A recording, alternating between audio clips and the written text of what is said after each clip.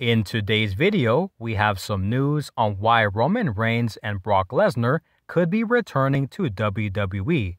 But if you're new to our channel, don't forget to subscribe for daily WWE news. WWE had a lot of big things planned for WrestleMania 36 this year, but because of COVID-19, they were forced to change a lot of their plans, including where they run their pay-per-views, Monday Night Raw, and Friday Night SmackDown. But in addition to switching venues, a few of their stars at one point or another decided to not attend the company's television tapings because of COVID-19.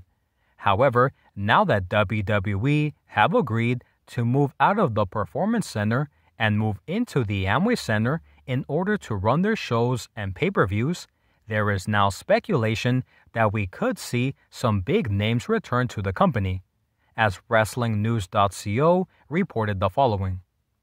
There is now speculation among some people within the company, now that WWE are running shows from the Amway Center, this will open the door for names like Brock Lesnar and Roman Reigns to return.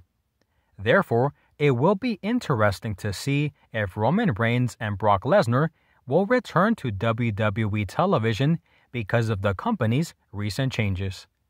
Thank you guys so much for checking out today's video. Stay safe, and as always, I will see you guys on the next one.